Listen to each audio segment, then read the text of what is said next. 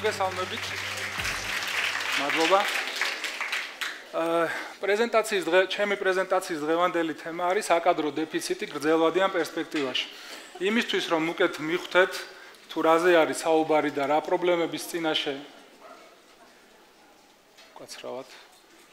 რა პრობლემების წინაშე აღმოჩნდა ჩვენი კომპანია, ორი სიტყვით უნდა გიამბოთ თავად კომპანიის შესახებ. ეს არის საქართველოში ერთ-ერთი უმსხვილესი კერძო კომპანია, რომლის აქტივები მთლიანი ღირებულება შეადგენს 650 მილიონ ევროს. ჩვენ ვაწარმოებთ ელექტროენერგიის გენერაციას და დისტრიბუციას. გენერაციას რაც შეეხება, ვფლობთ 15 ჰიდროელექტროსადგურს, საიდანაც ყველაზე ცნობილი და ისტორიული არის ზაჰესის ჰიდროელექტროსადგური, გეცოდინებათ ალბათ ყველას. ჩვენ დისტრიბუციას რაც შეეხება, ჩვენ ქსელში გაერთიანებული არის 1,200,000 აბონენტი. ეს ნიშნავს, რომ საქართველოს ტერიტორიის 95%-ზე ჩვენ მოსახლეობას ვაწვდით ელექტროენერგიას და 1,200,000 ოჯახში შეგვაქვს ელექტროენერგია. ეს ბუნებრივია ძალიან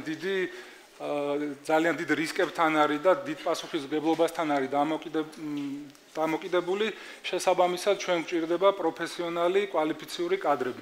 კომპანიაში მუშაობს 6,000 ადამიანი, განსხვავებულ 600 დასახელების პოზიციაზე. ეხლა უშუალოდ პრობლემაზე, რომელსაც ჩვენ წავაწყდით მუშაობის პერიოდში. თანამშრომელთა დაახლოებით 80%, ანუ 4,000-4,500 ადამიანი დასაქმებულია ეგრეთ წოდებულ საველე პოზიციებზე. ესენი არის მაღალი ძაბვის ელექტრიკოსი, დაბალი ძაბვის ელექტრიკოსი, ქვესადგურის მორიგე და ასე შემდეგ. და სწორედ აი ამ პერსონალის საშუალო ასაკი, როდესაც გავაანალიზეთ რამოდენიმე წლის წინ, აღმოჩნდა, რომ მათი საშუალო ასაკი იყო 55 წელი. აქედან დაახლოებით 10% უკვე იმყოფებოდა საპენსიო ასაკში, ანუ 65 წელი და მეტი. თქვენი აზრით ეს უკვე პრობლემა არის თუ არ არის პრობლემა? თიკა როგორ ფიქრობთ? ბატონო?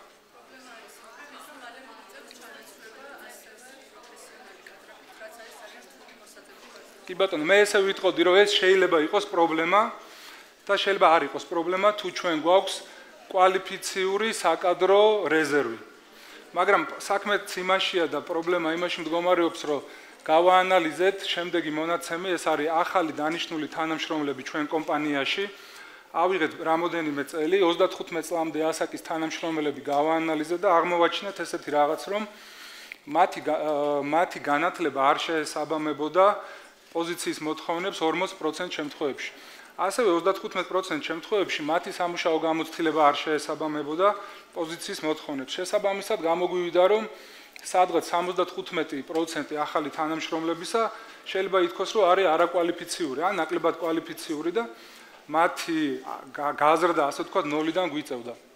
პლუს კიდე ერთი ძალიან ცუდი სტატისტიკური მაჩვენებელი, ყოველწლიურად ჰქონდათ 15%-იანი საკადრო გადინება ამ ახალგაზრდა თანამშრომლების, ვინც 1 წელია დასაქმდა კომპანიაში, აი მიდიოდნენ კომპანიიდან ფაქტიურად ძალიან მალე.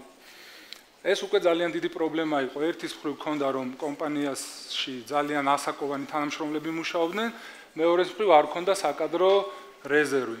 ბუნებრივია დავიწყეთ ფიქრი იმაზე, თუ რა შეიძლება ყოფილიყო გამოსავალი ამ სიტუაციიდან და შევიმუშავეთ სტრატეგია, რომელიც იყოფა ორ ნაწილად. ერთი არის შიდა სტრატეგია და კორპორატიული კულტურის ცვლილება იყო საჭირო. ამაზე დიდხანს ვერ ვისაუბრობ, იმიტომ რომ ცალკე ლექციის თემა შეიძლება იყოს. ერთადერთს, რასაც აქ ვიტყვი,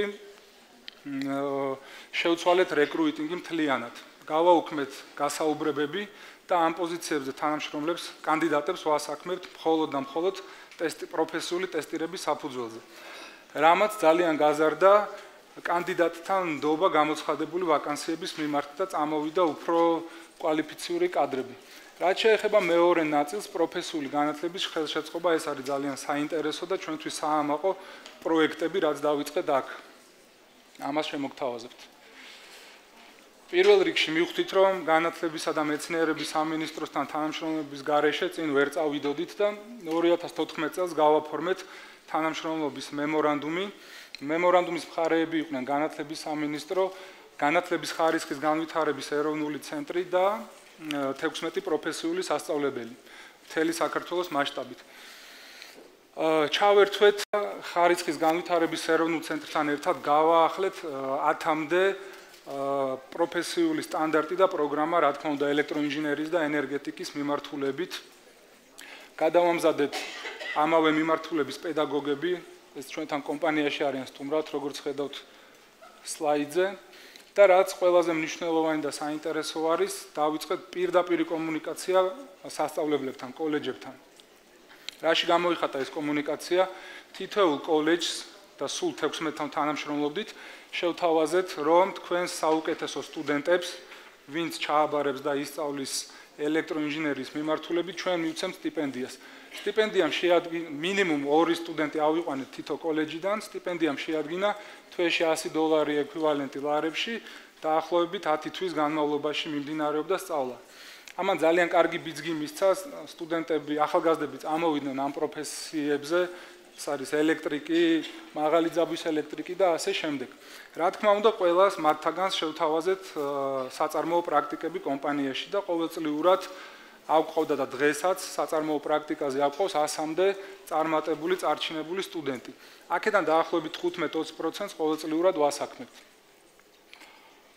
ეს არის დასაქმების ტესტირება. აქ ამ ტესტირებაში უმაღლესი ქულის მქონე, ვინც მიიღებს უმაღლეს ქულას, ავტომატურად საქმდება ვაკანტურ პოზიციაზე, არანაირი გასაუბრება აღარ გვაქვს. ეს შეიძლება ყოფილიყო, ეს პროექტი შეიძლება ყოფილიყო ჩვენი პრობლემის გადაწყვეტა და ჩვენ პრობლემას, მაგრამ დავინახეთ კიდევ ერთი ტენდენცია და მოვიშველიებ 2015 წლის ჯანდაცვის სამინისტროს კვლევას. არაპოპულარული არის ელექტრიკის პოზიცია საქართველოში, ტოპ 10 ყველაზე არაპოპულარულ პროფესიაში შედის და გინდა სტიპენდია მიეცი, გინდა მაღალი ხელფასი, არ მოდის აქ ხალხი. ეს ბუნებრივია და დავიწყეთ ფიქრი, რა შეიძლება და გვემოქმედა, როგორ უნდა გვემოქმედა, რომ ეს პროფესია უფრო პოპულარული გაგვეხადა და 2016 წლიდან საზოგადოებას შევთავაზეთ ახალი პროექტი სახელწოდებით ენერგეტიკის დარგის პოპულარიზაცია. რას მოიცავს ეს პროექტი? ყოველწლიურად ჩვენი კომპანიის ინჟინერებისგან და HR-ებისგან დაკომპლექტებული გუნდები ვსტუმრობთ 50 საჯარო სკოლას მთელი საქართველოს მასშტაბით და ვახორციელებთ 1 საათიან გაკვეთილებს, სწავლებებს. ამ სკოლებში ხვდებით მე-7, მე-8, მე-9 კლასელ მოსწავლეებს და რაზე ვესაუბრებით? ელექტროენერგიის გამომუშავების მეთოდებზე. ჰიდროელექტროენერგია მაგალითად, რომ გამომუშავდება წყლის ვარდნის შედეგად. ატომური ენერგია, მზის ენერგია, არსებობს ასევე ზღვის ტალღის ენერგია, რომელიც შედარებით ახალი მიმართულება არის. ასევე ზემოქმედებას გარემოზე და რაც ძალიან მნიშვნელოვანია და ეს ყველა ბავშვმა უნდა იცოდეს და არა მარტო ბავშვმა, მოზრდილმაც, სახიფათო ზონები და ამგზალავი ნიშნები. ეს არის სიტუაციები, სადაც აკრძალულია თამაში, მაგალითად აი ამასაც კი ვაცნობთ მოსწავლეებს და უტარებთ ესეთ 1 საათიან გაკვეთილს შემეცნებით, მიგვაქვს სპეციალური მოწყობილობები და ერთად ვაკეთებთ მცირე ექსპერიმენტებს. აჩვენებთ ახლა რა ექსპერიმენტებზე მაქვს საუბარი. აი მაგალითისთვის ზუგდიდის მე-14 სკოლაში შეგიძლიათ იხილოთ აი ეს მოწყობილობები, ლეგოს ტიპის ასაწყობის სათამაშოებია და ბავშვებთან ერთად ვაწყობთ ამ სათამაშოებს, ვატარებთ ექსპერიმენტებს და რა თქმა უნდა საჩუქრად ვუტოვებთ აი ამ მოწყობილობებს. ხედავთ როგორი ემოციურები და ის ჩართულები არიან ამ პროცესში. შემოგთავაზებთ კიდე რამოდენიმე სურათს. ეს არის მაგალითად რუსთავის მე-7 სკოლა.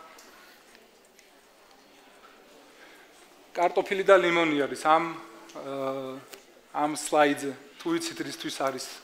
რაში შეიძლება გამოვიყენოთ? სად ელექტროენერგია, სად კარტოფილი. სინამდვილეში ბიომა, ბატონო?